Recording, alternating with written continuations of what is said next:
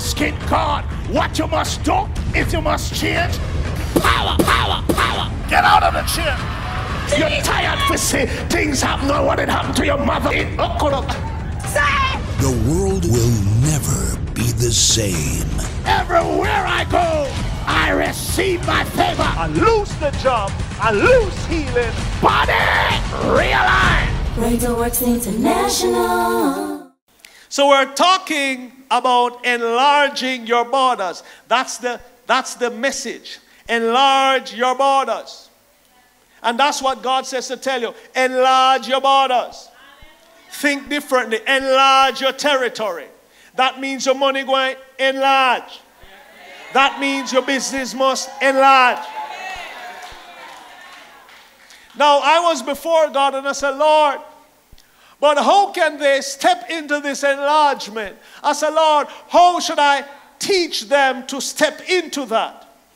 And the Lord revealed to me, he said, the same way I did it. So while I was before God, he took me through some scriptures as to what he did. And he said, if them follow him though, you'll get the same results. So let's check out how God enlarged his borders. Let's go to Psalm 33. Psalm 33. And we're going to look at verse 6 and verse 9. I must show you some stuff in this. Hallelujah. How did the sovereign God increase stuff? Read up. Verse 6. By the word of the Lord were the heavens made. So you hear that. By the word of the Lord was the heavens made. Yes. And all their host by the breath of his mouth. So watch this now. Underline two things. The word of the Lord and breath of his mouth. The word of the Lord and breath of his mouth. Let's go to verse 9 now. Verse 9.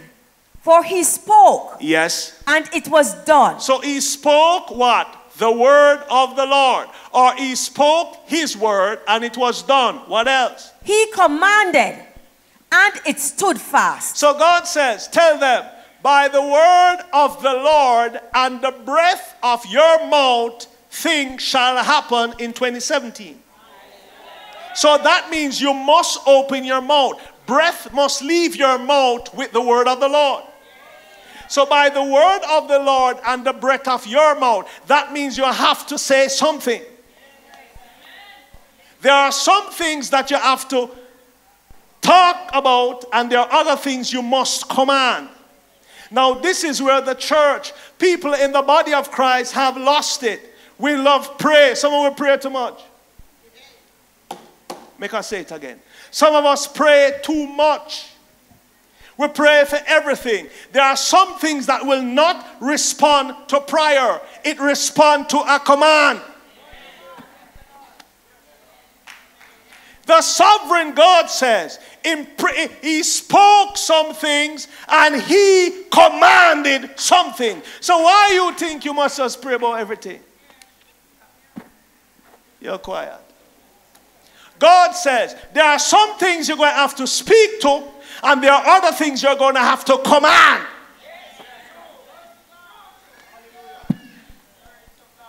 And some of us are talk to everything. Listen. Your enemy don't want to let you go sometime, you know. You have to command him to let you go. Hallelujah. So remember these two things. The word of the Lord, breath of my mouth. Let's say after me, the word of the Lord. The word of the Lord. And the breath of my mouth. And the breath of my mouth. So if there is no breath released from your mouth, you will not get what the word of the Lord does. Is no cute gospel. Don't say to folks, well, I'm not the type. You know, some of us no like say nothing. Our ministry is the no say nothing ministry. And others of us always want to join the goat ministry. Which one that? Watch me.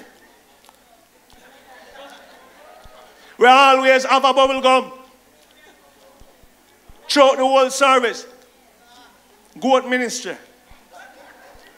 Always a true. But you don't say nothing.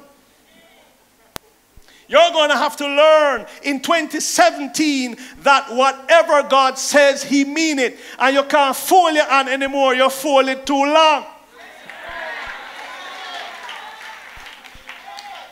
Hallelujah. So, what are the two things again? The word of the Lord and what? Touch yourself, say the breath of my mouth. And the word of the Lord is my victory 2017. So you must have a word in your mouth. Hallelujah. Now let me show you now, because while I was before God, you see, I take my time when I go before God, precious enough, me go for answers. Hallelujah. I go for answers to bring to His people. The Lord says now, take them, son, along the same path that I went. So let me show you how God did stuff. Let's go to Genesis 1. So in Genesis 1, and we're going to read from verse 1 to 4. Are we in Genesis 1? It's not the back of the book, sister, the front. Hallelujah. In Genesis 1, verse 1 to 4, I want you to pay special attention here. Let's go read. Verse 1. In the beginning, yes, God prepared, formed, fashioned, and created the heavens and the earth. Yes. Verse 2. All of us know that from day one, but pay attention to what comes next. Keep going. Verse 2. The earth was without form. Underline that. Without form. The earth was without form. Underline that. Keep going. And an empty waste. Underline that. Empty waste. Without form and empty waste. Keep going. And a darkness. Underline that. Darkness. So you have without form, empty waste, and darkness. That's the situation that faced God. Keep going now. And the darkness was upon the face of the very great deep. So remember now, empty waste, without form, and dark. That's all God had before Him. Watch this, read. The Spirit of God was moving, hovering, brooding over the face of the waters. Okay, and let me add this other verse. It's not in your Bible, but let me add it. Apostle Scott's verse. Watch this. The Spirit of the Lord, read again what it says. The Spirit of the Lord was what? Was moving, hovering, brooding over the face of the waters. But, this is my part I'm adding, but nothing happened.